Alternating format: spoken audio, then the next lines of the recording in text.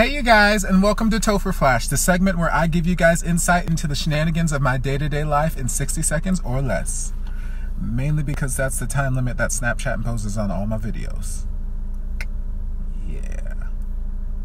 Let's get to it. That moment when you stop into Goodwill to see if they have something that you've been looking for at like 15 other department stores. Exaggeration, it was like 3, but whatever.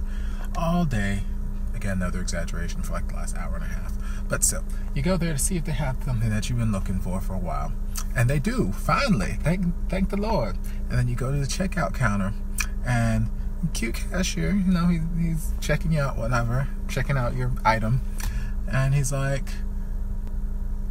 how are you doing today, hun? I'm like, I'm fine, blah, blah, blah. Didn't think anything of it. Wasn't really paying attention because I call everyone hun. It's just a whatever. And then he grabs my hand. He looks at my nails and he's like, nice, I like that. And I'm like, oh, he family now. I see I might have to come to this Goodwill a little bit more often.